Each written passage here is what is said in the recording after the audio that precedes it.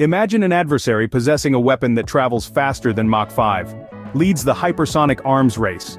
They possess ultra-fast, highly maneuverable weapons, challenging our defenses.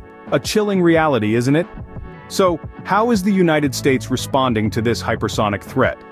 The US is advancing in offensive hypersonic weapons. However, defense against these weapons struggles due to their speed and maneuverability. Despite efforts, a robust defense system might not be ready until 2034. The question is, can we afford to lag behind? Congress is not turning a blind eye to this issue. They're pushing for a response.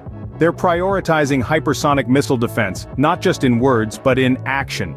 Prioritizing hypersonic missile defense isn't just about keeping pace with technological advancements, it's about our national security. Now that you're aware of the hypersonic threat and our response or lack thereof, what are your thoughts? Like and subscribe if you found this video enlightening. Until next time, stay aware, stay informed.